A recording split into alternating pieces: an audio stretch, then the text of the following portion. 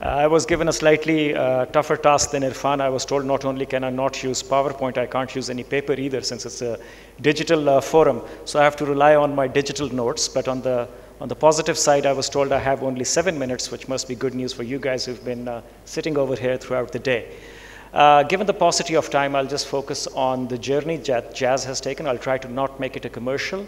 But there are a lot of pitfalls that organizations make.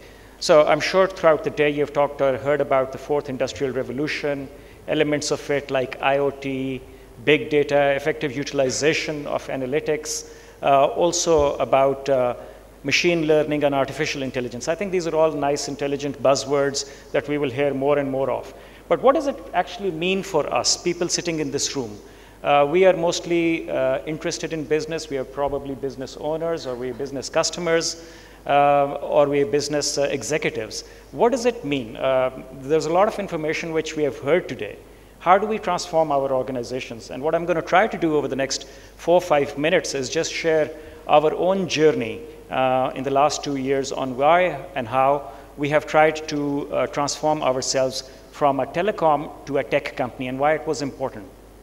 Generally, the perception is telecoms are very technologically advanced. And that was the case in 1994 when I first started working at Mobilink. But when I got the opportunity again in 2015, it was already a 21-year-old company. It was, by the technological standards, a dinosaur. So how do you transform a dinosaur? How do you, teach this old dog new tricks? And why we had to change? Now, part of the biggest problem is our ability to unlearn. We all see these presentations. We all go to nice courses around the world in different business schools and technological forums. But why is it that so many companies continue to fail? It is because I think we go with the arrogance that what has made us successful will continue to make us successful. And that's never the case. So when we transformed, or when we started getting onto this journey, we were already seeing signs of sluggishness. Remember that success leads to complacency, or success leads to arrogance, actually. And arrogance leads to complacency, and complacency eventually leads to failure. So the first thing to look for is, have you been ridiculously successful in the past? And can you actually continue to be successful the same way? The challenge that we had before us a couple of years ago was, how do we transform? We saw the inevitable decline of voice and data revenue. We had a huge number of subscriber base, but it was the OTTs like the WhatsApp and the Facebooks of the world which were coming and stealing our lunch.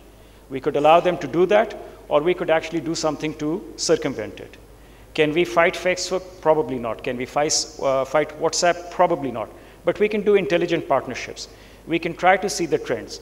But it all starts from recognizing what your own shortcomings as an organization is. So let me just talk about 2 elements that we thought about in terms of our digital transformation. One is internal digitization, and the other is external.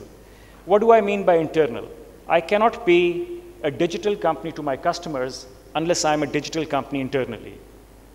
2 years ago, and I'm happy to share these details, I was signing paper expenses which had 7 other signatures, and this is 2015. Now, you can't operate like that. You can actually digitize it, but if you don't change the process, you will have 8 digital signatures on a computer.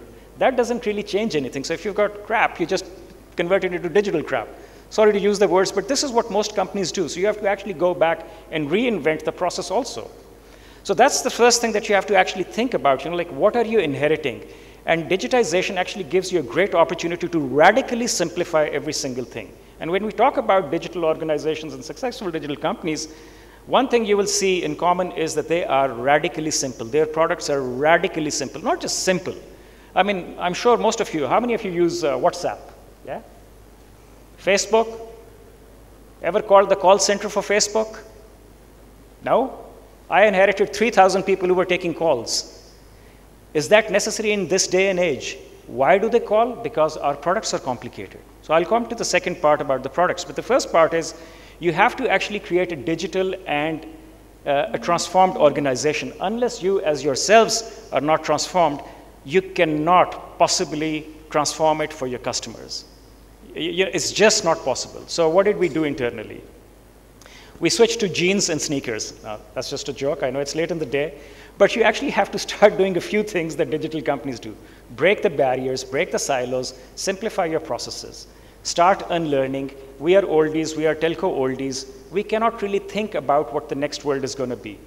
Inherit and hire people, create an environment where the fresh talent will come in from. And then start reverse mentoring process. I don't know, like how to program. I don't know what apps are, but I can bring in the smartest kids from wherever and help them join my organization. But for that, my organization has to be sexy enough for the digital talent to come in there. If I'm going to be perceived like an old oil company or an old telco, the young talent is not going to come to me. They're going to go and start their own business, and rightfully so. So I actually have to transform myself as an organization so that the good talent actually comes in. And this is what I call reverse mentoring. We have always typically thought about that I'm going to give management tools to my youngsters and they need to learn from us. Those days are over. Now you've got to learn from them. So this is the internal part of digital transformation. The second part is and this is obviously a journey, and we have made some good progress over here and we'll continue to, but it is never really a one-year snapshot. Cultural transformations normally take about 3 years at bare minimum if you're successful. The second part is you've got to simplify life for your customers. So I was talking about, like we had 3,000 people taking about 200,000 calls a day.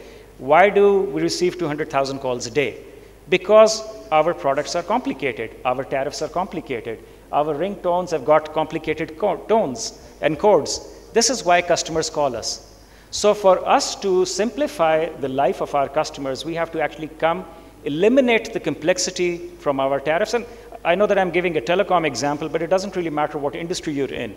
Whatever product that you're selling, try to radically simplify it. Not just reduce the call inflow by 10% so that next year it's 180,000 calls and the year after that is 150,000.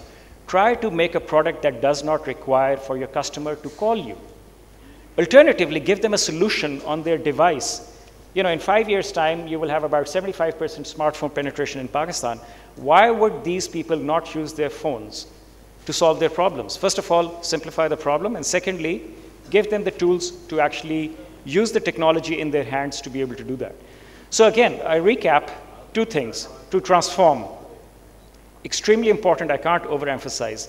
If you are not transformed as an organization, and the reason why I say this, I'll give you one example. We don't hear about Kodak. Kodak existed for about 100 years. I don't know if that example has been used here earlier in the day or not. Disappeared from the face of planet. It used to be the Kodak moment because they were not ready for the digital revolution or the digital cameras. Well, guess what?